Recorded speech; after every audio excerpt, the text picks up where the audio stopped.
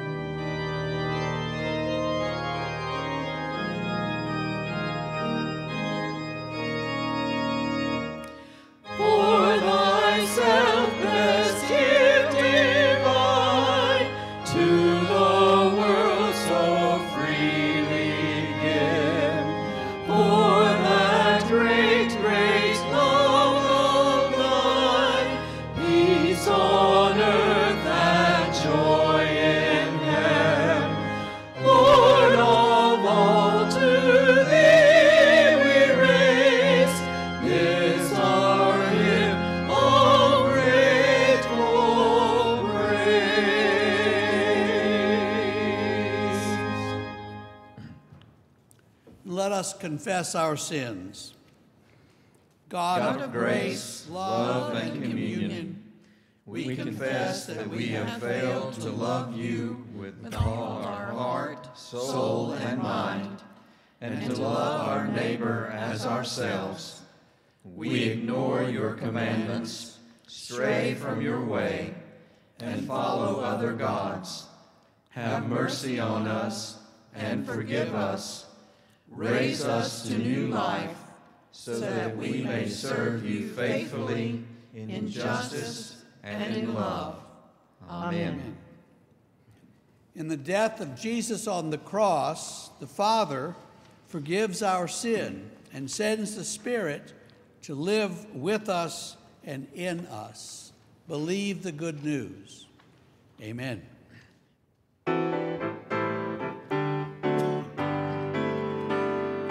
Halle, halle, hallelujah.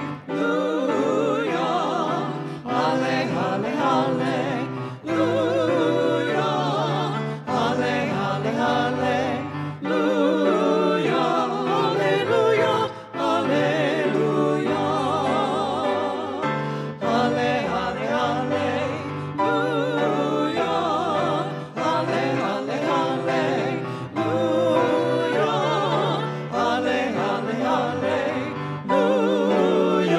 Hallelujah, hallelujah.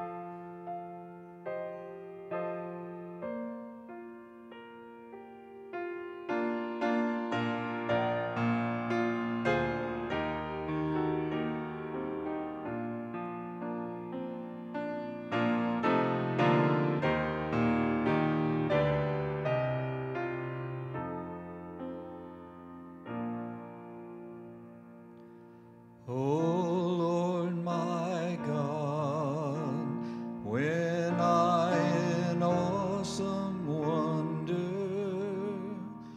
consider all the worlds thy hands have made, I see the stars, I hear the rolling thunder,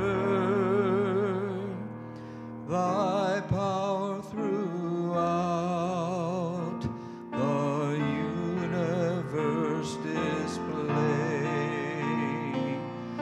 Then sings my soul, my Savior God, to thee.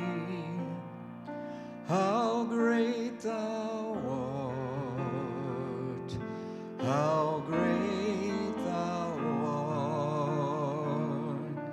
Then sings my soul, my Savior God, to thee. How great thou art, how great thou art. When through the woods and forests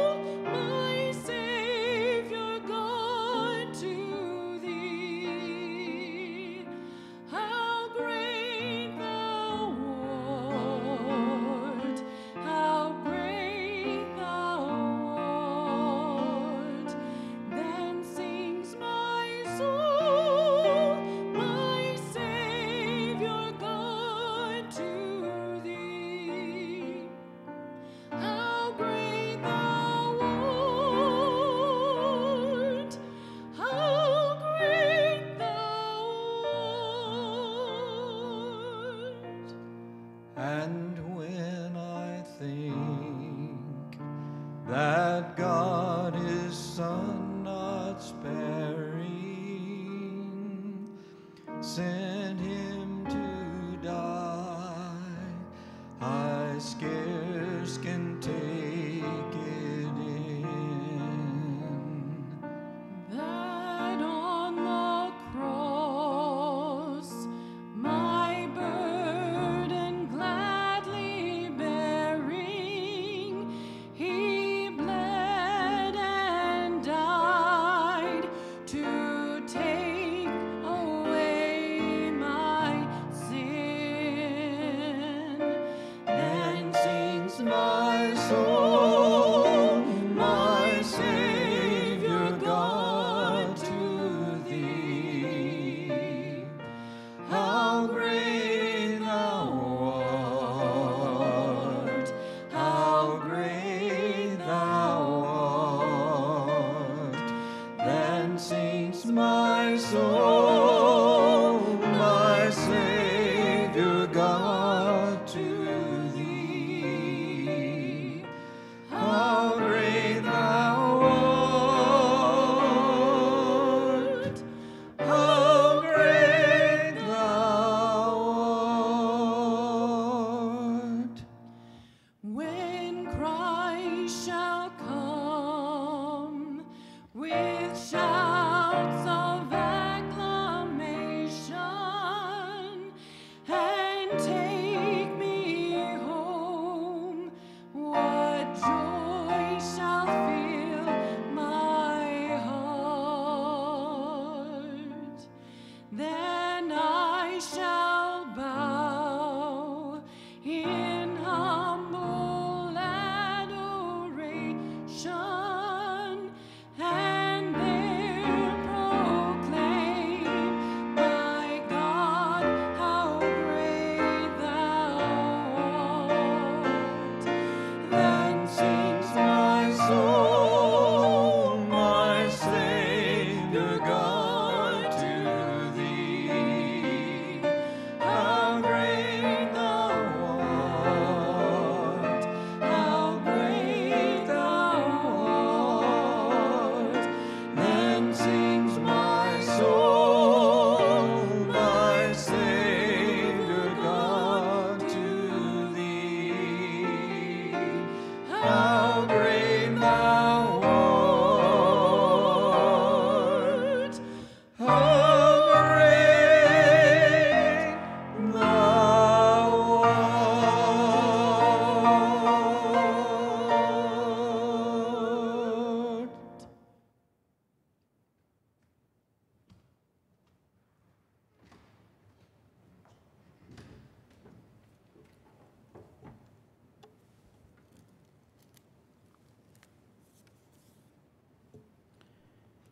Our scripture reading this morning is Genesis 1:1 through 2:4. In the beginning, when God created the heavens and the earth was a formless void, and darkness covered the face of the deep, while a wind from God swept over the face of the waters. Then God said, "Let there be light," and there was light. And God saw that the light was good. And God separated the light from the darkness. God called the light day, and the darkness he called night.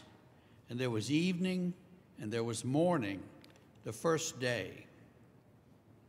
And God said, "Let there be a dome in the midst of the waters, and let it separate the water from the water." So God made the dome and separated the waters that were under the dome from the waters that were above the dome. And it was so. And God called the dome sky. And there was evening and there was morning, the second day. And God said, "Let the waters under the sky be gathered together into one place, and let the dry land appear." And it was so. And God called the dry land earth, and God called the waters that were gathered together seas. And God saw that it was good. Then God said, "Let the earth put forth vegetation, plants yielding seed, and fruit trees of every kind on earth that bear fruit with the seed in it." And it was so. The earth brought forth vegetation, plants yielding seed of every kind, and trees of every kind bearing fruit with the seed in it. And God saw that it was good. And there was evening and there was morning, the third day. And God said, "Let there be lights in the dome of the sky to separate the day from the night. And let them be for signs and for seasons, for days and years. And let them be lights in the dome of the sky to give light upon the earth." And it was so. And God made the two great lights, the greater light to rule the day, the lesser light to rule the night, and the stars. God set them in the dome of the sky to give light upon the earth, to rule over the day and over the night, to separate the light from the darkness. And God saw that it was good. And there was evening and there was morning, the fourth day. And God said, "Let the waters bring forth swarms of living creatures, and let birds fly above the earth across the dome of the sky." So God created the great sea monsters and every living creature that moves of every kind, with which the waters swarm, and every winged bird of every kind. And God saw that it was good. And God blessed them, saying, "Be fruitful, multiply, fill the waters and the seas, and let the birds multiply on the earth." And there was evening and there was morning, the fifth day. And God said, "Let the earth bring forth living creatures of every kind, cattle and creeping things, and wild animals of the earth of every kind." And it was so. And God made the wild animals of the earth of every kind, and the cattle of every kind, and everything that creeps upon the ground of every kind. And God saw that it was good. Then God said, "Let us make humankind in our image, according to our likeness, and let them have dominion over the fish of the sea, and over the birds of the air, and over the cattle, and over all the wild animals of the earth, and over every creeping thing that creeps upon the earth." So God created humankind in his image. In the image of God he created them, male and female he created them. And God blessed them, and God said to them, "Be fruitful and multiply, and fill the earth and subdue it, and have dominion over the fish of the sea, and over the birds of the air, and over every living thing that moves upon the earth." God said, "See, I have given you every plant yielding seed that is upon the face of all the earth, and every tree with its seed and its fruit. You shall have them for food. And to every beast of the earth, and to every bird of the air, and to everything that creeps on the earth, everything that has the breath of life, I have given every green plant for food." And it was so. And God saw that everything that he had made, and indeed it was very good. There was evening and there was morning, the sixth day. Thus the heavens and the earth were finished, and all their multitude.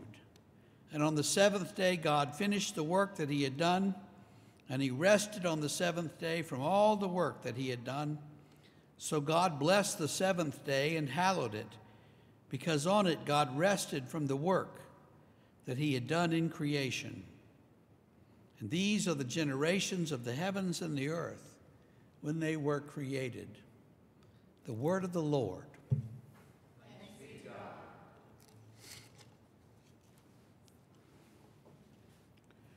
Well, this long passage is one that you're familiar with, I suppose. It was in the lectionary because today is Trinity Sunday, the Sunday after Pentecost.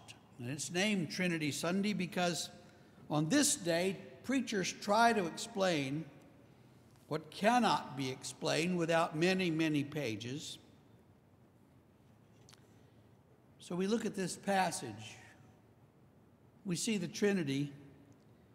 In the beginning, when God the Father created the heavens and the earth, God the Spirit and God the Son were both present.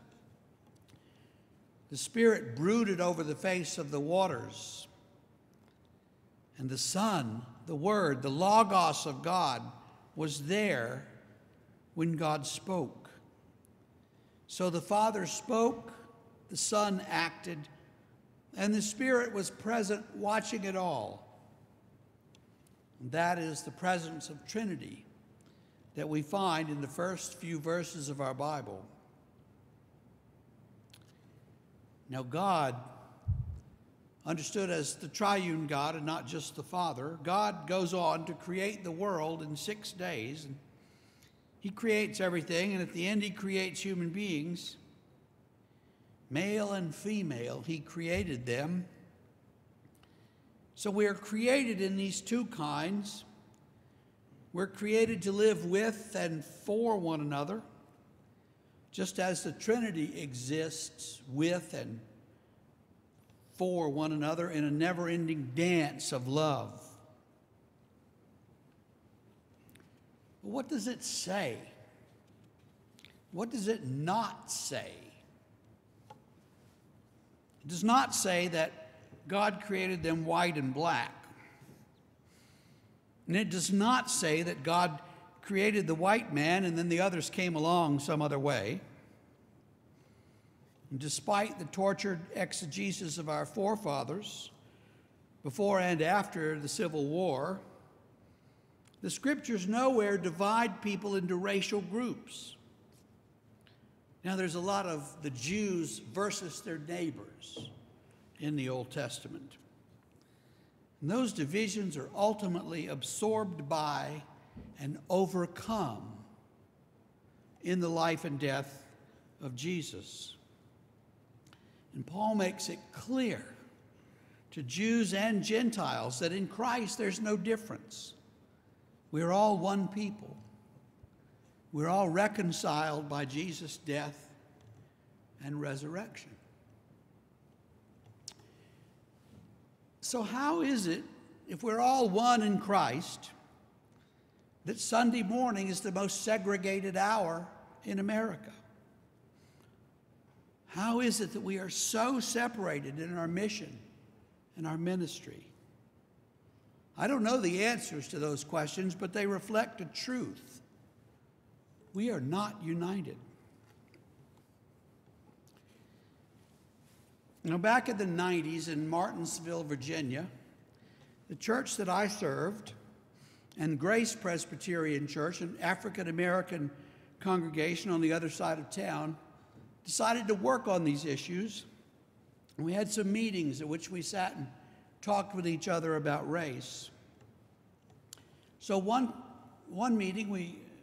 night we went to their building,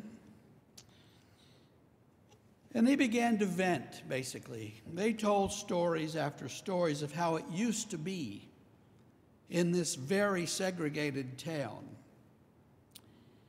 And then they began to tell stories of how it still was. There's one large grocery store chain headquartered in Charlotte that had a policy that if you wrote them a check, they wanted to see your driver's license. That makes sense, right? We learned that if you were African American and you wrote them a check, they scrutinized your license very carefully, and then they wrote black on the front of your check in big letters. That's just the way it had always been. Well, they didn't do anything like that to white people. So one of our men, a retired furniture company executive who didn't put up with this kind of thing, went to the store the next day, wrote them a check. They cheerfully accepted it. They did not ask to see his license. And he said, "Are you going to write white on that check?" They said, "No, why would we do that?" He said, "I know you write black on the checks of African Americans, so I thought you would write white on mine."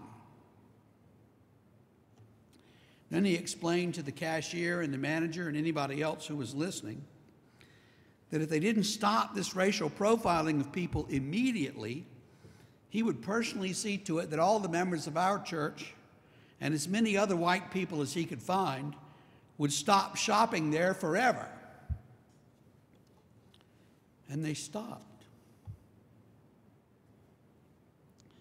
It was a small blow for justice. It didn't affect the dynamics of the town, which were terrible, but it was a start. You see, our black friends and us, we live in different worlds. We live in a world where you can go jogging or bike riding or bird watching or just be outside, and there are no worries. They live in a world in which the police can and will stop them, berate them, question them, and perhaps kill them only because of their race. And that might not happen in Newton, but in many places it's true. I don't know if it's true here. I don't know because I don't know that many black people in this town. I don't know the black pastors in this town. No one I know knows them. I can't find them. One time I was in a class. We had a guest lecture from an African-American man who was, I think, dean of a seminary in Charlotte. And he said that in America, the white church gathers on Sunday morning to be reassured that the status quo is good and that God loves us the way we are. And meanwhile, the black church gathers to hear the hope that one day God will come and set this all right, and that God loves them despite their troubles. Fundamentally different messages proclaimed on Sunday mornings. So let me tell you what I hope. I hope we can get justice for George Floyd and all the others. And I hope for an end to the violence. I don't condone it, but I understand it. It gives the police an excuse to attack, so I hope that it ends. You see, we can do a lot if we don't have to argue about why did you burn down that business. But these people have been oppressed for so long, they really no longer care.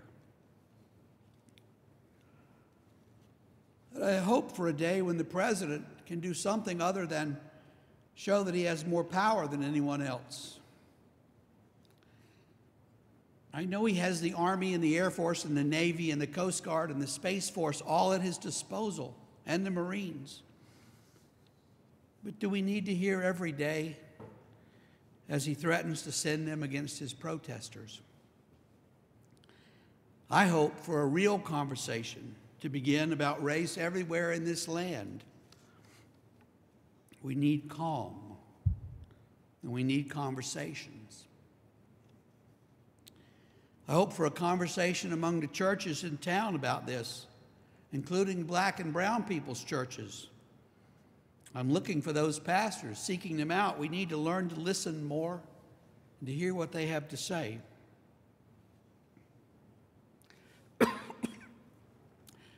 I hope for some changes in the way that our nation polices people. The idea that a black man is guilty until proven innocent is not helpful. Police work is hard. You get a call and someone says, "Our house was robbed. The robber's black and he was wearing a greenish jacket." What are you going to do? You go stop everybody wearing a greenish jacket who's black and ask them if they did it. It's hard.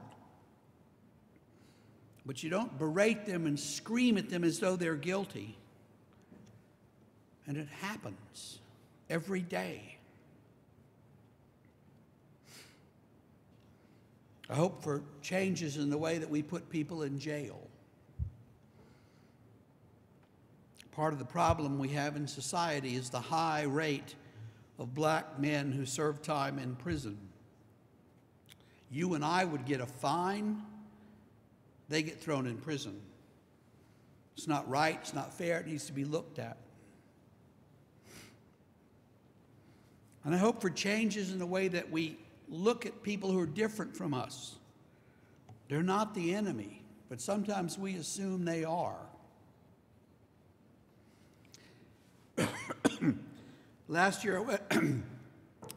Last year I went to New York City for a conference. I had all kinds of adventures into travel, and I finally ended up at a hotel in Queens at 2 o'clock in the morning.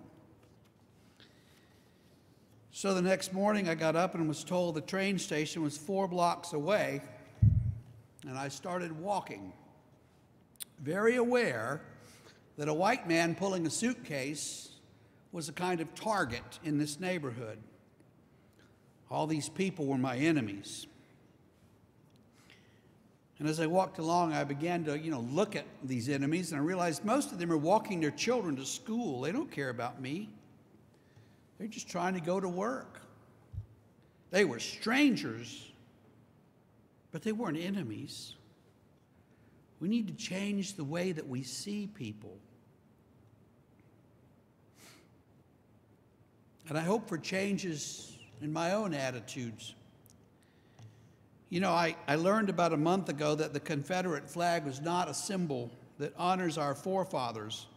I learned that when the rednecks in Wisconsin had it flying as they took to the steps of their state house with their weapons.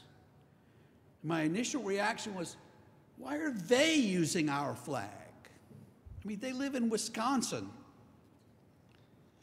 Then I realized that it's no longer about Southern heritage at all. I'd been ambivalent about that for years, but not anymore. I can remember the battles and respect those who fought on both sides without holding up any lost cause myths. It was a terrible war, the Civil War. It divided our country. Slavery was abolished, but the mistreatment of black people continues. And that's the real problem that we have. So I hope for the gospel to make a difference in our lives to the point where we can really have a society that can see race and color in all of its richness and respect and value it for the betterment of everyone. I hope for that, and I pray for that, knowing that God, Father, Son, and Holy Spirit can bring that about. And my hope is in some ways an eschatological hope. At the last day, this is how it will be. So I hope, with a more temporal hope, that at least partly in our lives it can begin to be that way if we trust God and work for it. I have lots of hopes. We're long on questions today and short on answers. That's the way it goes. And now you're thinking, this is a long way from Genesis 1. But think about it. The Trinity exists as love, and in the Scripture calls for justice all the time. And so we think about the Trinity, we have to think about love and justice. So while it seems like a long jump from Genesis to our racial issues, it's not really very far. Cornell West, my professor years ago, says that justice is love lived in public. I think he's right. So let us live with justice and love, and let us honor God and one another every day. Thanks be to God. Amen.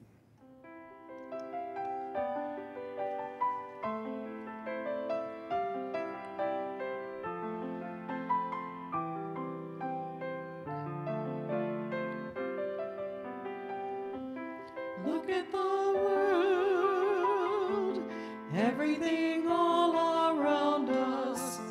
Look at the world and marvel every day.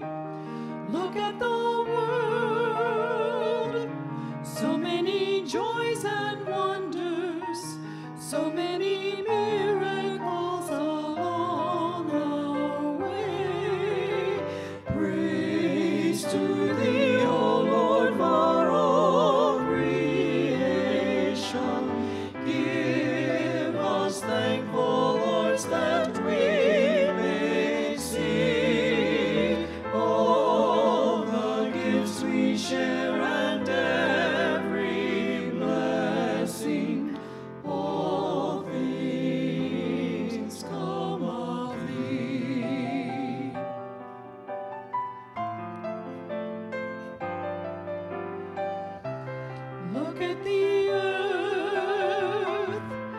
bringing forth fruit and flower. Look at the sky, the sunshine and the rain. Look at the hills, look at the trees and mountains, Valley and flowing river, field and plain. praise to thee, O Lord, for all creation. Give us thankful hearts that we may see all the gifts we share and every blessing. All things come of thee.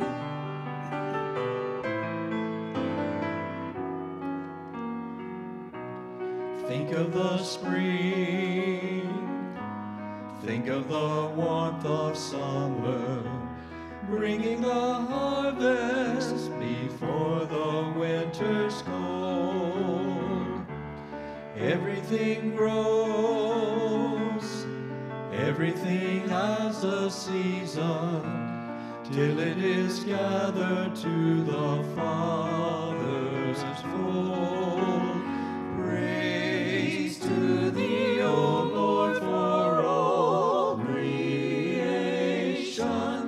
Give us thankful hearts that we may see all the gifts we share and every blessing.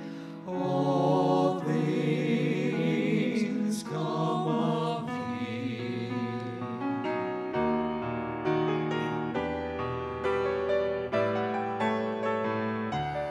Every good gift, all that we need and cherish, comes from the Lord in token of his love.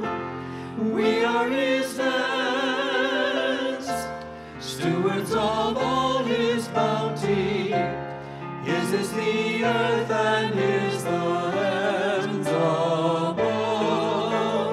Praise to thee, O Lord, for all creation. Give us thankful hearts that we may see all the gifts we share and every blessing. All things come of thee. All things come of thee.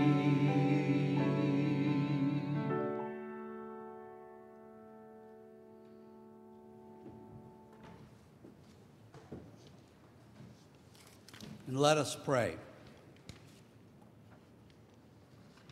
Trinity of love and power, we come to you today asking for your presence with us.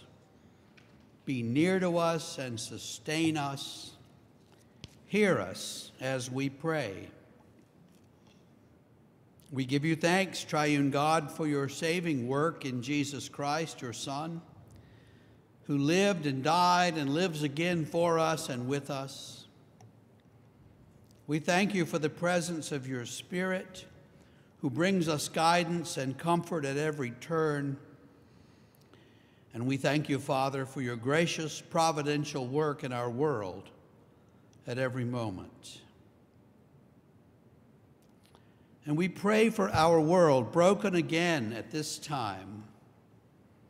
We pray for those who have been hurt by the actions of the police, government, society, by all who seem to have lied to them again.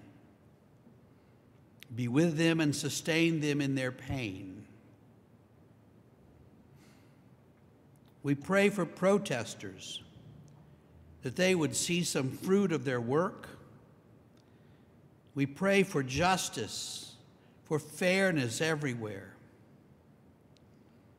We even pray for looters and those promoting violence, O God. Bring them to the Prince of Peace.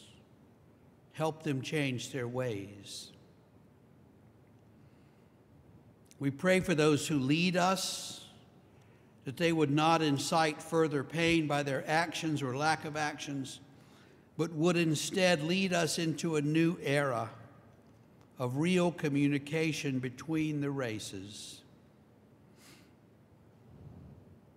And we pray, O Lord, that your Spirit would descend upon our world and change it, fix it, rearrange it, so that it is different and better than it is now, so that there is justice and peace between people, so that all your children can live in peace.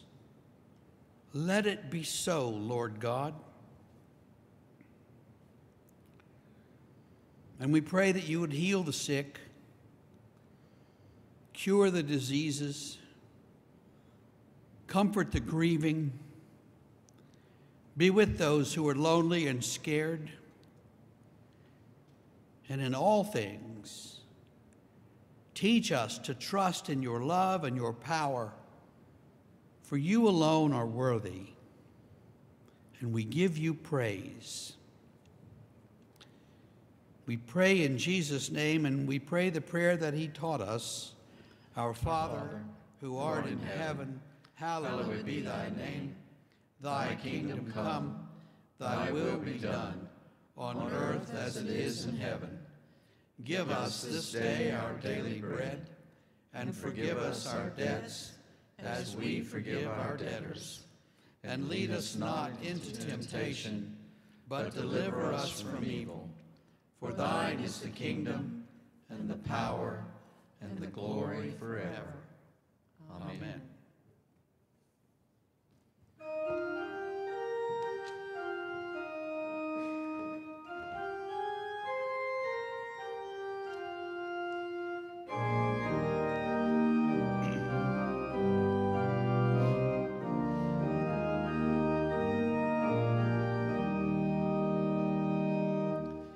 This is my Father's world, and to my listening ears, all nature sings and round me rings the music of the spheres. This is my Father's world. I rest me in the thought of rocks and trees, of skies and seas, his hand the wonders wrought.